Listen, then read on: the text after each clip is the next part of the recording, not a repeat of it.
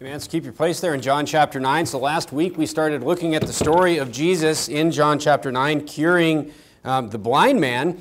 This evening we're going to continue with this story in verse number 13 and see what else we can come up with from this story where Jesus does this miraculous miracle with miraculous miracle. He does this miracle that the Bible says that no one had ever seen anything in the world like this before. So it was a pretty amazing scenario, but some certain things happen here, and I want to point out this evening. Look down at verse number 13, and let's get started this evening. The Bible says, they brought to the Pharisees him that aforetold was blind. So this man has been healed. He was blind from birth. We looked at that last week, looked at the reasons that children could possibly be born with disabilities. We looked at that in detail last week. This week, we're looking at the aftermath of the miracles. So the Pharisees now bring this man that was known to be blind his entire life. It was a testimony to everyone around him that this was clearly a blind man. He was born blind. Everybody knew it, and now he can see. So the Pharisees are trying to interview him. They're trying to figure out what happened. Look at verse 14. And it was the Sabbath day when Jesus made the clay and opened his eyes. Now, Jesus is just messing with them at this point, right? He's just healing people on the Sabbath day just to, frustrate the Pharisees. That's what I think anyway. But anyway, we've already talked about that in previous chapters in John. Look at verse 15. Then again, the Pharisees also asked him how he had received his sight. He said unto them, he put clay upon my eyes, and I washed, and do see. So this guy is honest. This guy is just telling the Pharisees exactly what happened. Look at verse 16. Therefore said some of the Pharisees, this man is not of God, because he keepeth not the Sabbath day. So now they're putting something in front of this man. They're giving him an opinion. They're telling him what to think. And they're saying he's not of God. He did this on the Sabbath day. They're obsessed with the Sabbath day. And others said, how can a man that is a sinner do such miracles? And there was division among them. So even amongst the Pharisees, there was this dichotomy. There was, the majority of them were like, he's bad. He's not of God. They're just trying to figure out a way to get rid of Jesus. But some of the people that see these things, they're like, how could this be a bad thing? He literally did this miracle. He cured this man. It's clearly a good thing. Now look at verse number 17. They say unto the blind man again, which is ironic because he's not blind anymore, what sayest thou of him that he hath opened thine eyes? And he said, so now we get the blind man's opinion. The blind man, first of all, just tells them straight up what happened and how it happened. It's like he made clay, he put it on my eyes, and he healed me. I see now. But then he says, so they already told him up in verse number 15, or up in verse number 16, that this man is not of God. They already gave the blind man, or the man that was healed, they already gave him the opinion that he's supposed to have. And look what he says in verse number 17. He said, he is a prophet. Now, he doesn't know about the Christ and all this kind of stuff. He just saying, no, he's a good man. He is of God, is what the blind man is saying. Look at verse number 18. So he literally kind of disagrees with the Pharisees' assessment right there. He basically says, he is of God. They said he's not of God. He said, no, he is of God, is what the blind man here was saying. Look at verse number 18.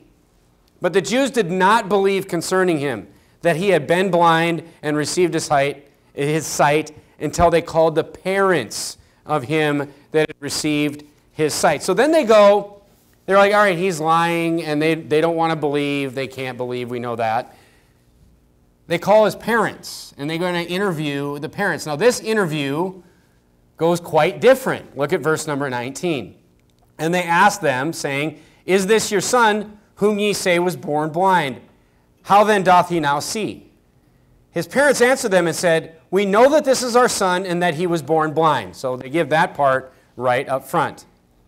Now it all goes wrong in verse number 21. They say, but by what? Now let me ask you a question. The Pharisees are talking to this man that was healed. They have had the time to hear this story, to find this man, to call this man to them. What are the odds that this man has not talked to his parents? He has clearly talked to his parents and told his parents exactly what happened, exactly what he told the Pharisees. So these parents know what happened. They know who healed their son. They know how he did it by making the clay, by the story that the blind man, or the healed man, I should say, just told the Pharisees. But look at verse 20. It says, "Is this your son who you say was born blind? How then does he now see?" His parents, in verse 20, his parents answered them and said, "We know that this is our son and that he was born blind." Look at verse 21 now. It all goes south here. "But by what means he now seeth, we know not. Or who hath opened his eyes, we know not. He is of age. Ask him. He shall speak for himself." Now the Bible actually, we don't even have to infer why they did this, because the Bible actually just tells us why they did this. Look at verse 22. "These words spake his parents." Why? So they did know the truth. They did know who healed him. They did know how he was healed. "These words spake his parents because they feared the Jews. For the Jews had all agreed already that if any man did confess that he was Christ, he should be put out of the synagogue. Therefore said his parents, He is of age, ask him." So the title of the sermon and the whole subject of the sermon this evening is going to be these 5 verses in verse number 18 through verse number 23. And the title of the sermon this evening is Leverage. Is leverage. Is leverage that will be used. The problem statement here is that these parents were manipulated successfully. These parents were manipulated with this threat of the temple. There was something that was being held over their head that was used against them to get them to do something specific, to get them to say something specific, and guess what? It worked. It worked in this case. They passed off, they literally denied Christ in these few verses. These people were manipulated, and they were manipulated successfully because the Jews that they feared, the reason they feared the Jews is because they had leverage over them. So tonight I'm going to give you 3 points, 3 steps to not allow yourself to be leveraged in your Christian life, just like these parents were leveraged in their Christian life. Turn to Romans. Actually, you don't have to turn there, but I'm going to give you 3 steps tonight because look, this is real. This is going to happen. This is going to happen to you. Definitely. And I'm going to explain to you why it's going to happen to you, but I want you to just follow these 3 steps that I'm going to give you tonight to make it, because here's the truth, folks. No one really has leverage over you. No one. But leverage works, and leverage works on Christians all the time. And if there is a place in your life that you can be leveraged, you will be leveraged in that area. So I'm going to give you 3 steps tonight on stopping that, and recognizing it and stopping it. The first one is this: recognize authority in your life. Recognize authority in your life. Some people just can't do this. Look, authority is real. Authority is biblical. Romans 13 talks about, obeying the higher powers. There's powers in your life. There is supposed to be authority in your life. It's real, it's biblical, it's from God. You say, oh, just God? No, there is earthly authority in your life. Government is an earthly authority that God wants to be over a nation. Look, there's certain things that they're supposed to do and they're not supposed to do. But, another one is parents. Parents are an authority to their children. They're an authority that God puts in place. God puts the man as the authority over the household. Parents have authority over the children. Pastors. The pastor has authority over the church. Teachers. The Bible says, God gives you pastors and teachers. Somebody that's teaching you something has authority over you in that scenario. It wouldn't work out for a kid to go, or anyone to go, to a class and be taught something and have no respect for the authority of the teacher in whatever the environment is God puts authorities in place. You need to recognize authorities. Even government laws and, police and all these different things. I mean, they are there. They are authorities. And as long as, the laws and the authority put in place does not violate the higher power, which is God, does not violate the Bible, which we're going to talk about tonight, that authority is there and it is biblical, is what the Bible says. I mean, work. You have authority. You have a boss.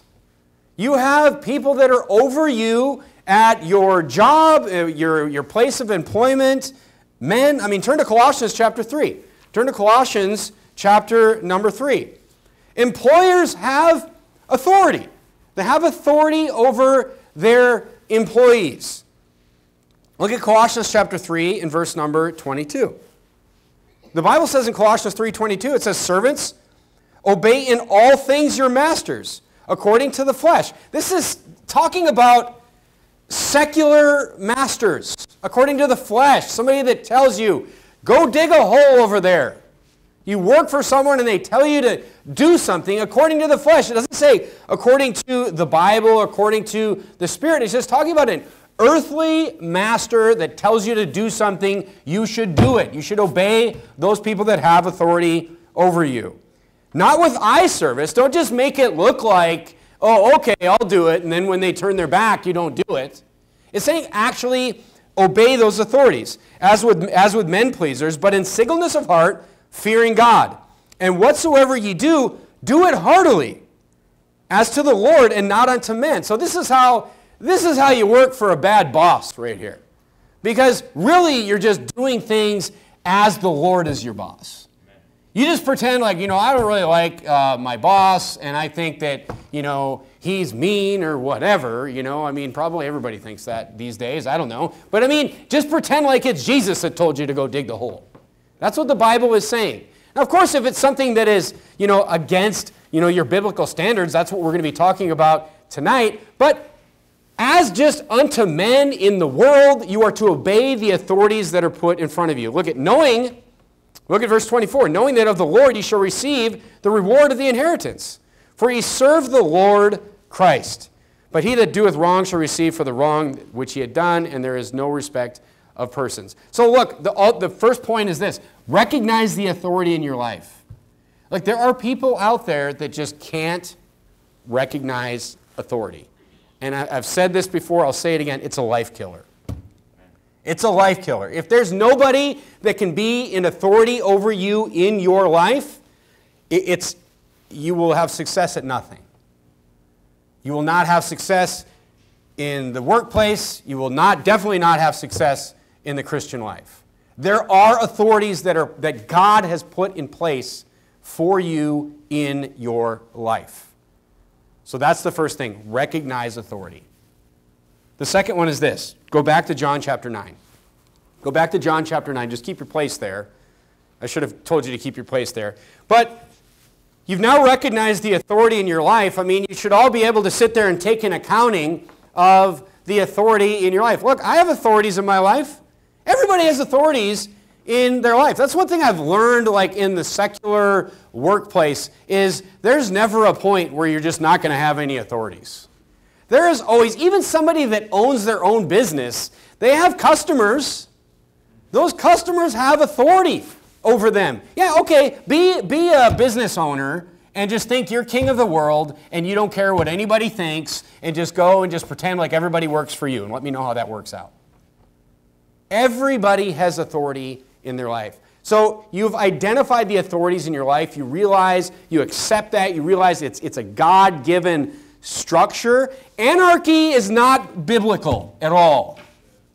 God wants government. Look, I get that the government is not doing anything that God wants them to do, but the structure of a government is biblical. And we will find out how to actually run that structure when Jesus comes back and does it himself.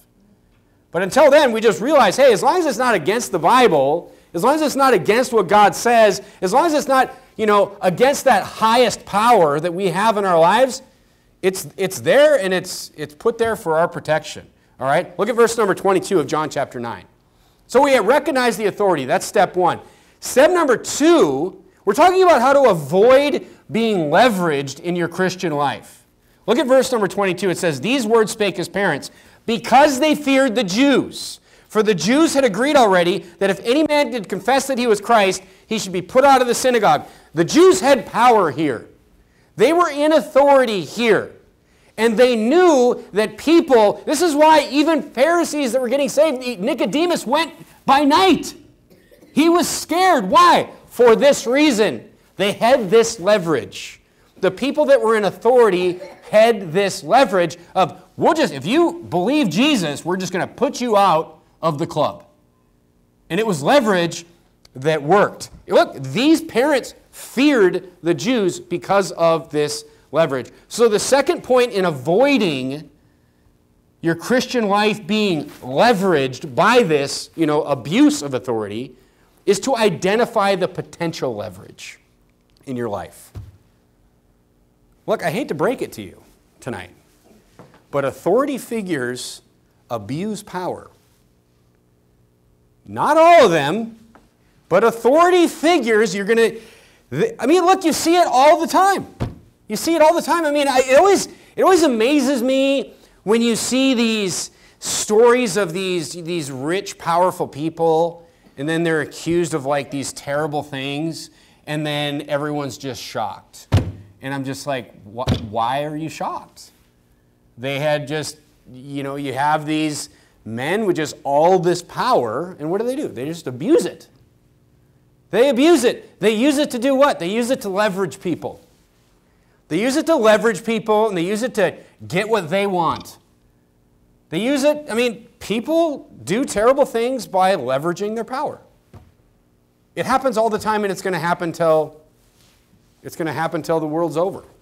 It's going to happen till God ends this thing. Just think about all the Hollywood stuff that comes up.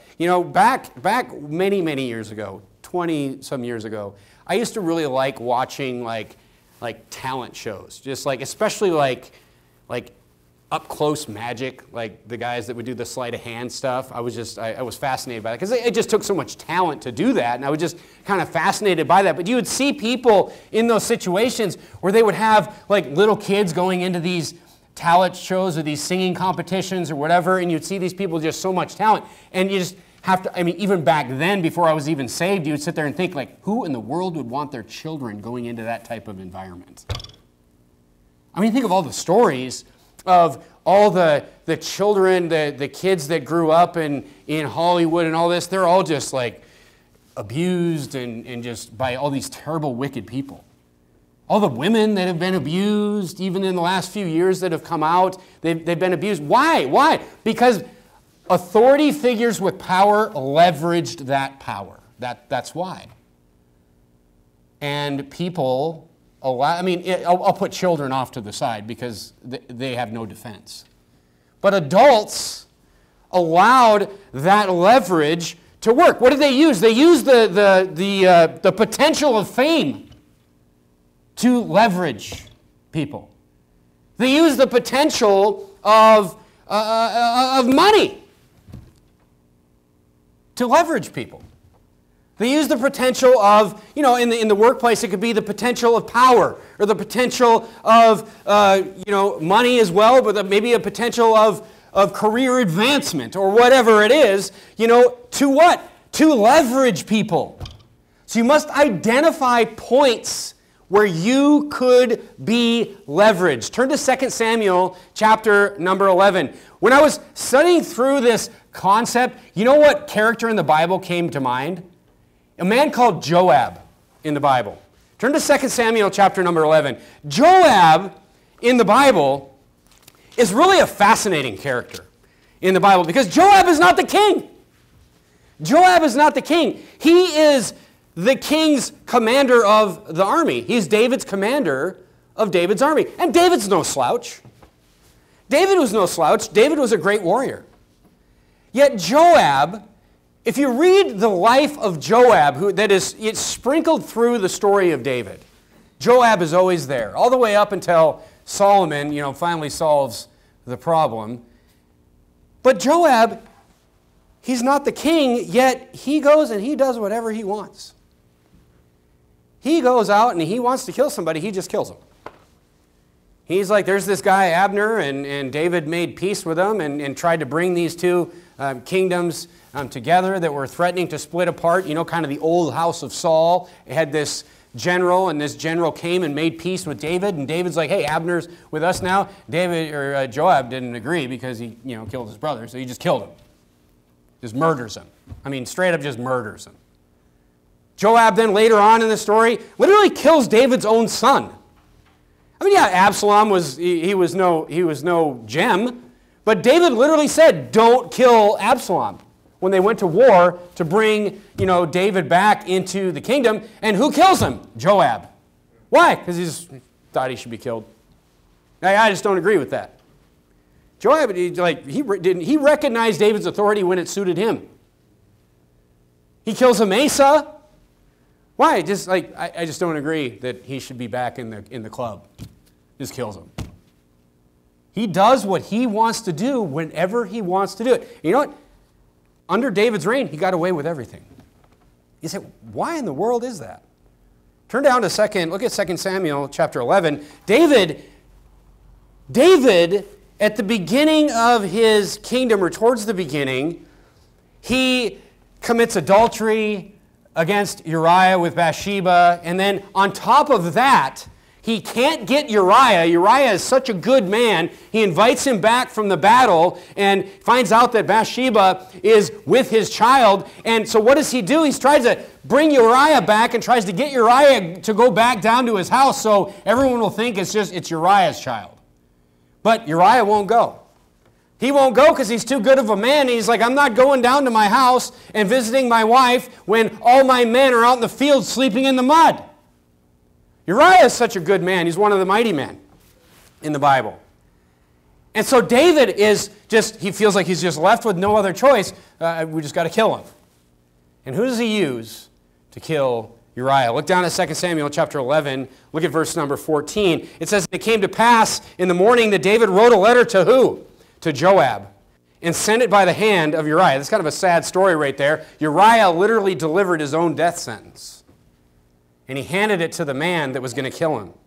And he wrote in the letter saying, set Uriah in the forefront of the hottest battle, and retire ye from him that he may be smitten and die. He literally tells Joab to put Uriah up in the front of the battle and then to back away and leave him by himself so he's certainly killed.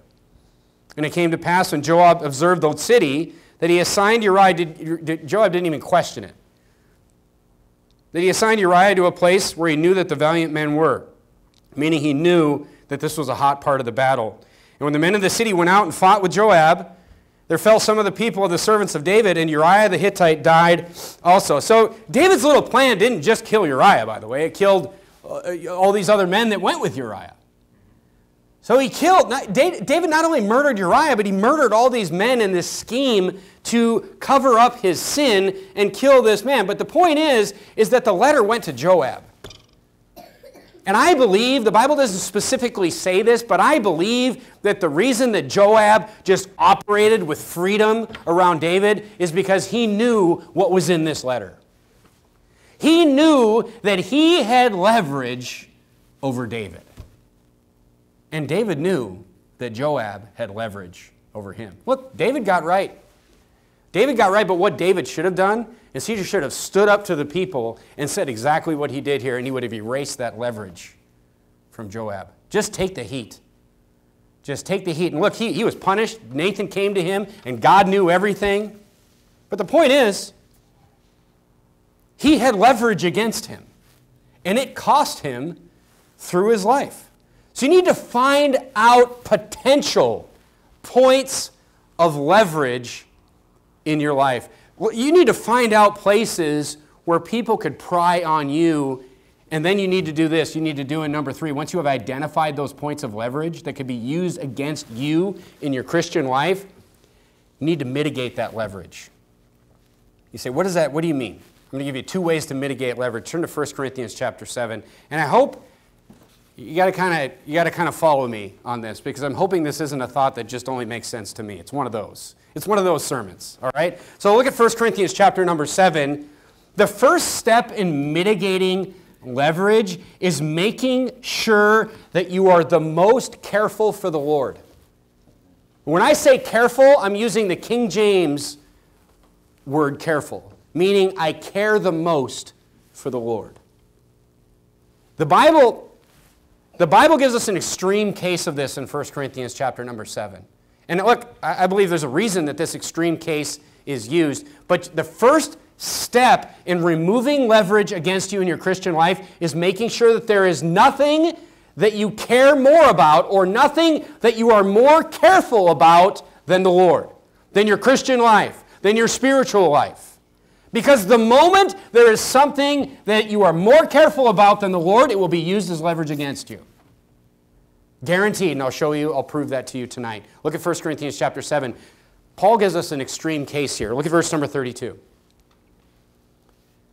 But I would have you without carefulness. What does he mean by that?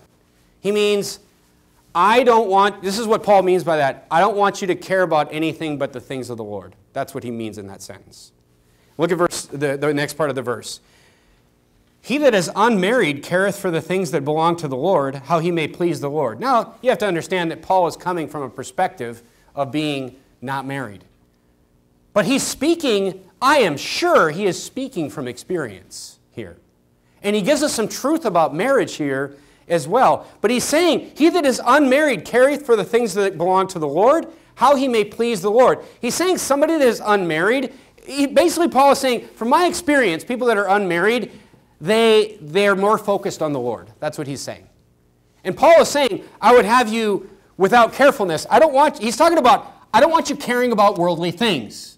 And from my experience, the people that care the least about worldly things are the single people. The people that are not married. You say, why in the world? What are you talking about? Look at verse 33. But he that is married careth for the things that are of the world. What?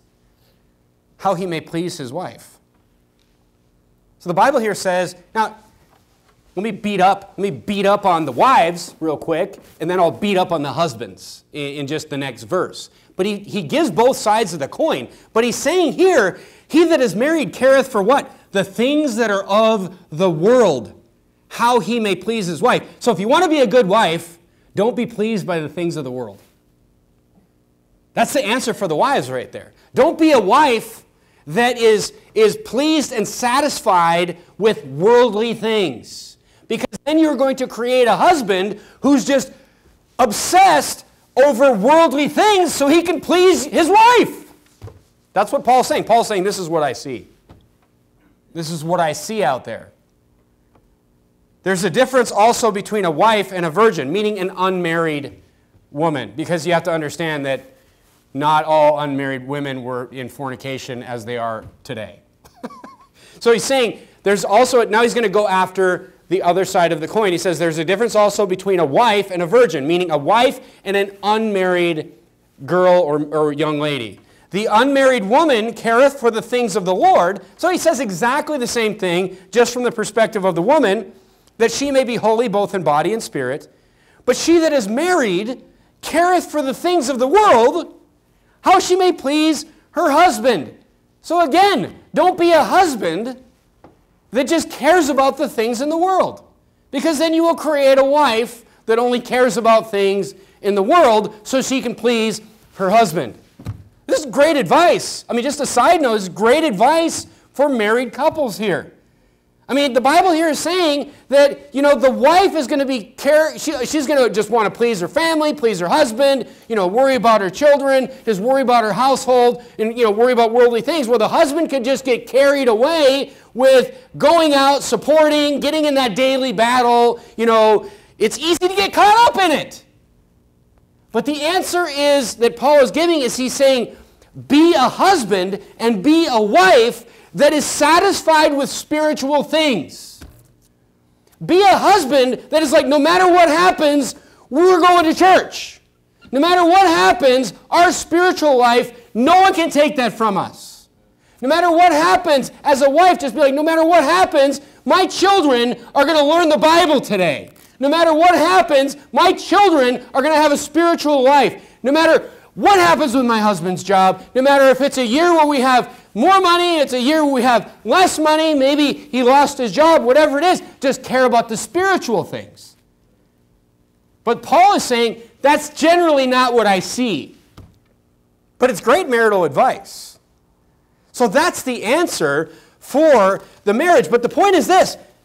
The overall point, bringing it back to leverage, and the first point in mitigating leverage, is make sure that the battle doesn't become the prize.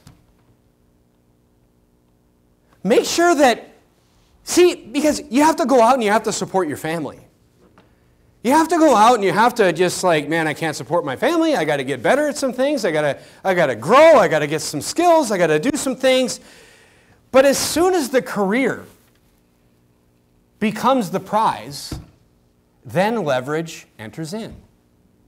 And get this, as soon as even the family, Paul says, the wife or the husband takes the place of the Lord, even that will be used as leverage against you. Remember folks, from Sunday night, there's somebody else in this fight. There's somebody else influencing these situations. There's somebody else that's working against you. And whenever there is something that pops up that takes the place of the Lord in your life, that is when it has the ability to knock you out of the Christian life. And that's when it will. See, it's the blessings. It's the blessings. It's the good times. It's the good job. It's the good things. Is when the potential for trouble comes in. When those things get so good, when those things get so, you get so focused on those things, that is when trouble can enter in. You need to keep everything in its place. You need to keep the Lord on the pedestal. Now let me show you an interesting Bible contradiction that kind of demonstrates the mechanics of how leverage is used against you. Here's a common Bible contradiction that people often bring up. Turn to 1 Chronicles chapter 21. Just stick with me for just a minute here. People will point these two verses out and they will say, see, the Bible contradicts itself, but it just shows you that they have no understanding of how God works and how Satan works. Look at 1 Chronicles chapter 21. Look at verse number 1. 1 Chronicles chapter 21, verse number 1. The Bible says, and Satan stood up against Israel and provoked David to number Israel. Now keep your place there, because I want you to look at both verses, and turn to 2 Samuel chapter 24. So everyone will say that these two verses differ slightly, and they're like, oh, they must have translated the Bible wrong. Look at 2 Samuel chapter 24, and look at verse number 1. Of course, a parallel, it's the same time, talking about the same event, talking about David, going out and taking a census.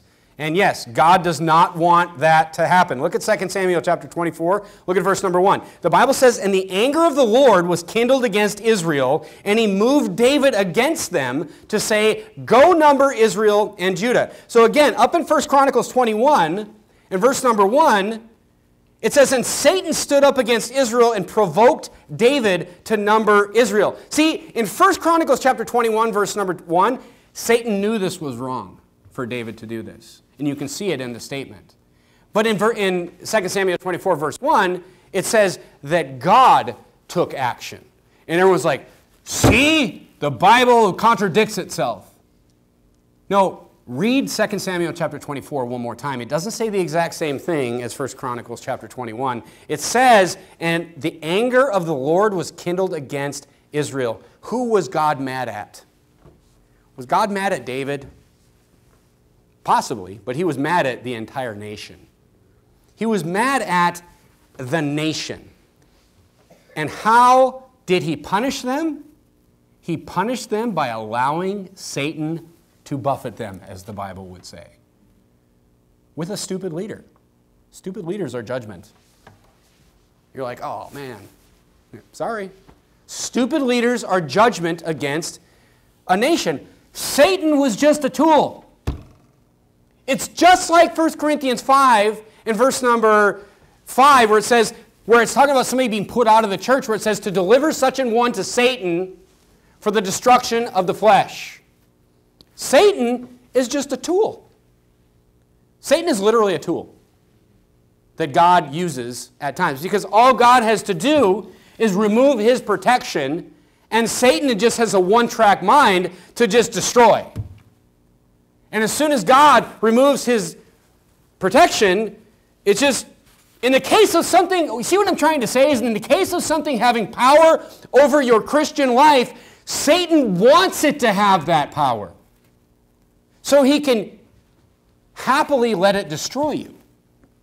And God, on the other hand, wants it exposed and brought out where you may, even if it means a hard lesson for you. So while God was upset at the nation, he allowed David to be tempted by Satan to do something stupid that would cost the nation dearly.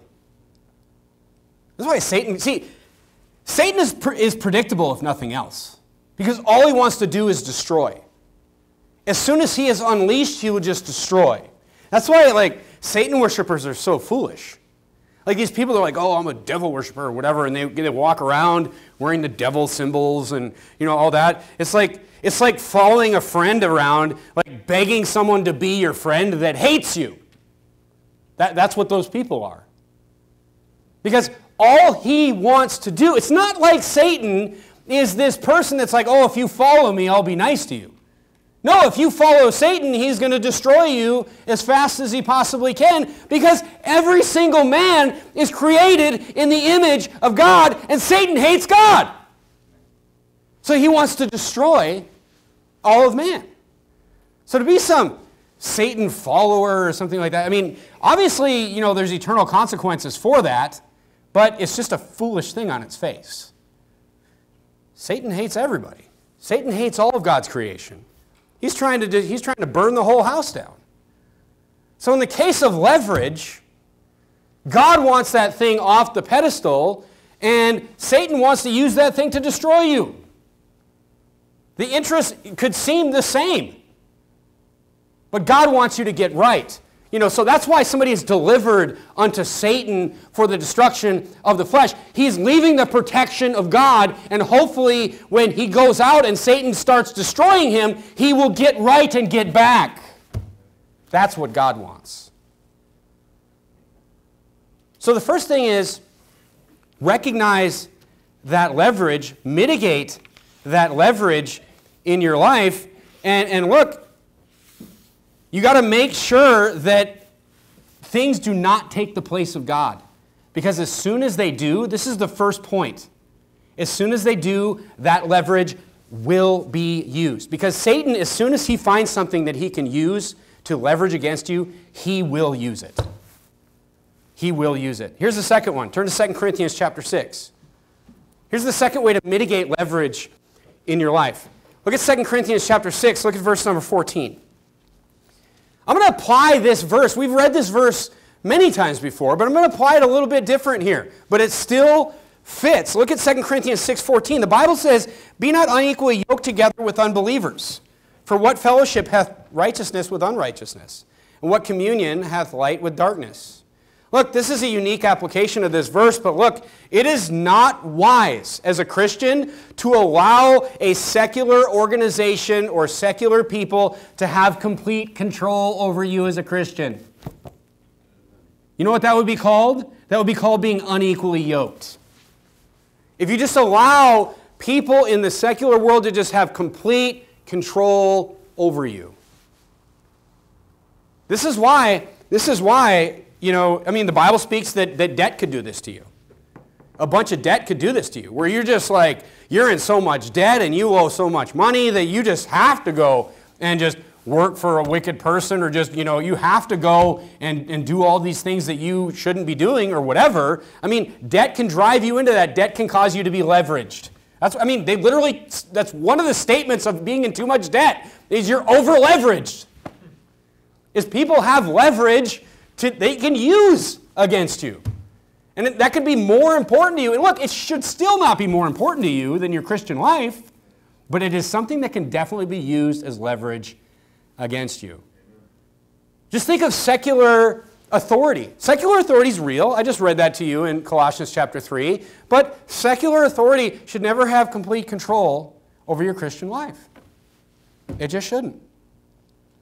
You shouldn't, how do I mitigate that, Pastor? Well, one thing that I saw in the last couple of years is I saw a bunch of people where their secular authorities in their life was trying to leverage them.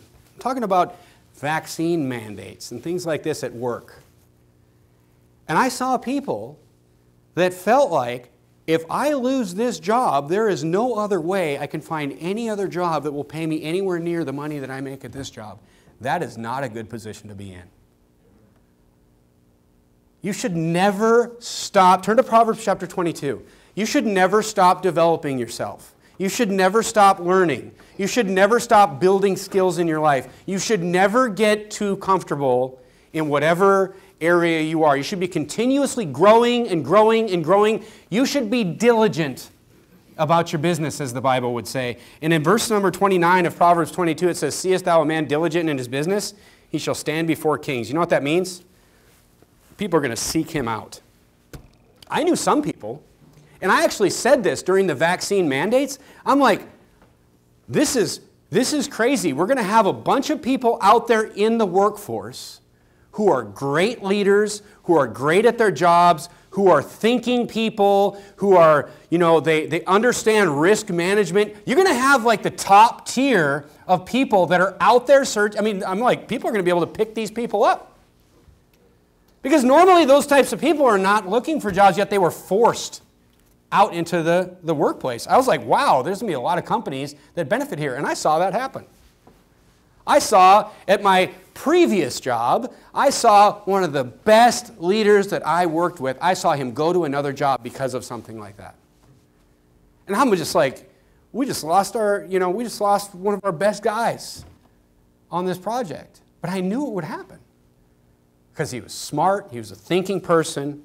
All the logical thinking leaders are going to be available in the workplace. I'm like, this can be a great thing for a lot of companies. Probably not people that lose them.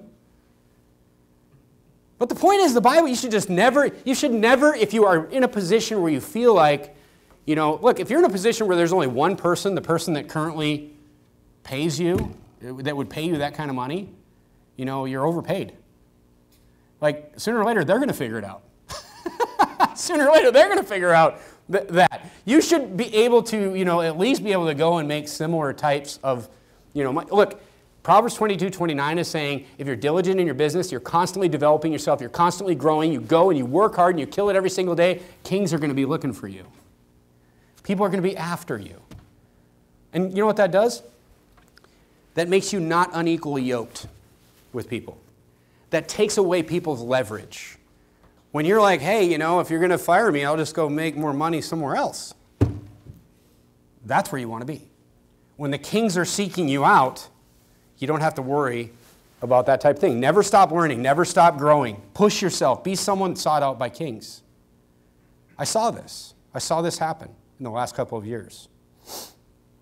Here's the fourth one, or here's the last point on how to not be leveraged in your life.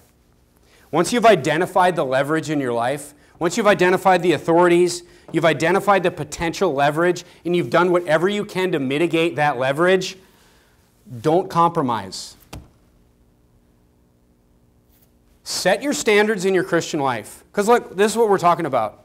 That's the example that I use, that the vaccine and all that. Look, if people got the vaccine, I could care less. It's a standard. It's a standard. I could care less. You know what bothered me was people telling me what I had to do. That's what bothered me. But it's a standard. If people didn't have that standard, fine. But set your standards in your Christian life and then pour concrete on them. I had a conversation with one guy at work when all that crazy stuff was going on, and a lot of people were worried, and they're just like worried, like, oh man, what are we going to do, and all this, and I'm just like, I don't know, like, what do you mean, what are we going to do? Like, you're either going to do it or you're not going to do it, and then just like, whatever. He's like, under no circumstances would you do it, and he's like, what if somebody put a gun to your head? And I'm just like, pull the trigger. I'm still not doing it. pour concrete on your standards. If it's a standard for you, I don't care what it is. If it's a standard for you, pour concrete on it. That's it. It's easy. Life becomes really easy as a Christian when you look at it that way. When you just look at it from all the perspective of the mandates and all this stuff. I mean, standards are standards. And like I said, I don't have anything against the people that didn't have that standard. I had people telling me what my standard should be. I got a problem there. If it's a standard, see, look, if it's a standard, folks, it'll bother your conscience. If it's a standard, you'll know that somebody is pushing your standards if it starts to bother your conscience. If it starts to bother the spirit within you. That's how you'll know that it's a standard that you have. Turn to Psalm chapter 75. I mean, look, folks, there's just things I don't do. There's just things that I do. There's places I go, and there's places I don't go. And they don't change for people. They don't change for what year it is. They don't change for circumstances. That's just it. And look at Psalm 75 and verse number 7. You know what that does? That takes away leverage. That takes away leverage that people have over you. Because really, folks, when it comes down to it, look at Psalm 75 and verse number 7. God is the judge.